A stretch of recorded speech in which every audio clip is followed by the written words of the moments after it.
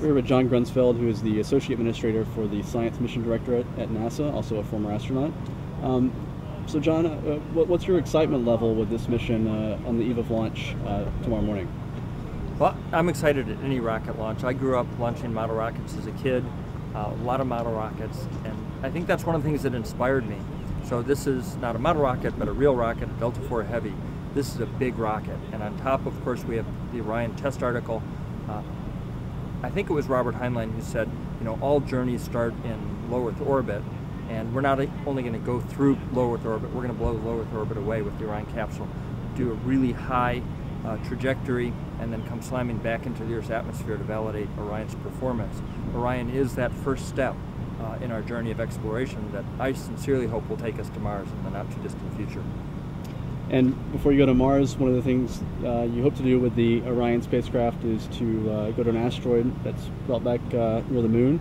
Can you talk about the science opportunities that an asteroid retrieval mission offers that you couldn't do with an unmanned mission like Hayabusa 2, which just launched yesterday? Well, I think the first thing is that we're on Mars now. Mars exploration is not a new journey for humans. So far, we've just been able to put out robotic spacecraft. And so the same analog is true for our asteroid exploration. We are actually exploring asteroids today.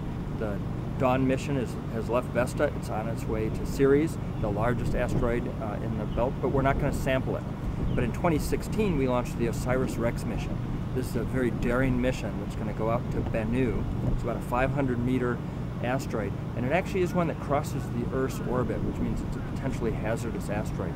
It's a carbonaceous object, meaning it's primitive carbon material from the origin of the solar system, and we're going to orbit it, study it in great detail, learn about what minerals, about what kind of carbon compounds are on there, and then we're going to go and do a touch and go, a landing on the surface, grab a sample and bring it back to Earth. So that's really our first asteroid sample return mission. We've proposed the asteroid retrieval mission, where a solar electric mission will go out to an asteroid, bring back a large sample, either the whole asteroid or a piece of an asteroid, a boulder, and then that will be put into lunar retrograde orbit, and the option we're exploring is for an Orion spacecraft launched on a space launch system, the most powerful rocket we've ever built in the 2020s, to go and rendezvous with that spacecraft, dock to it, and then allow astronauts to go and practice EVA.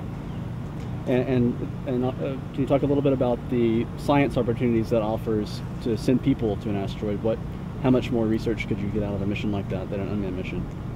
Well, all exploration is human exploration. OSIRIS-REx is human exploration. It'll be scientists on the ground using their cameras to decide where to go to do this grab of rocks. But in the end, even though we'll pick an area on the surface, it'll be much like the Philae lander with ESA. They picked a landing spot based on the best available science, but in the end, just the nature of the surface, they bounced off and they ended up in a different place.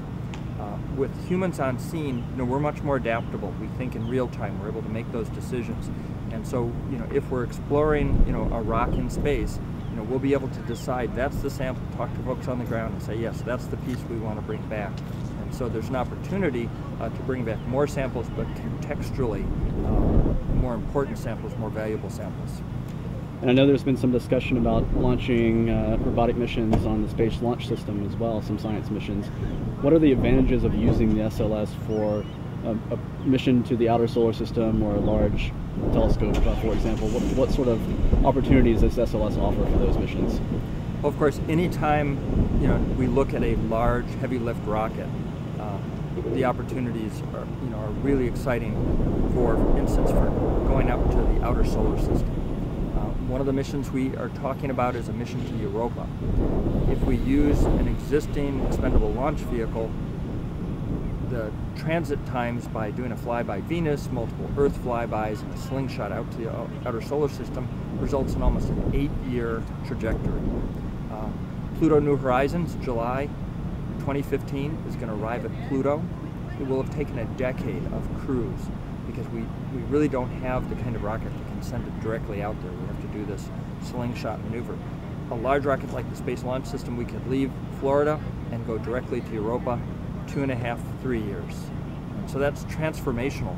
Plus, we have to work really hard to make these spacecraft extraordinarily rugged, even though they have delicate instruments, to survive the launch loads. If we have a really big rocket, we could put a soft ride on, acoustic dampening, various ways to protect the important payload that we otherwise wouldn't be able to lift. Of course, a heavy lift might have a large fairing, which the Space Launch System will. That would allow us to put a much larger telescope into the fairing and launch it, that might be able to deploy in deep space and allow us to find out, are we alone in the universe? Look at the atmosphere of a planet around a nearby star that we otherwise wouldn't be able to do if we didn't have a big telescope. So those are a couple of the examples. Of course, the best example is that we could send a mission to Mars as a scientific mission that, for instance, could have all of the components to orbit Mars, enter, land, go back up from the surface, an ascent vehicle, and then return to Earth for Mars sample return. Those are the kind of things that it could enable. Of course, those are far future plans.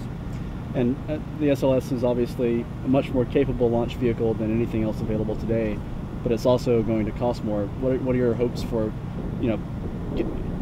what are the budget prospects for paying for a launch on SLS, even with these big benefits that you just mentioned? Well, of course, my framework is the space shuttle, and also the Apollo program. The Saturn V was really a science mission.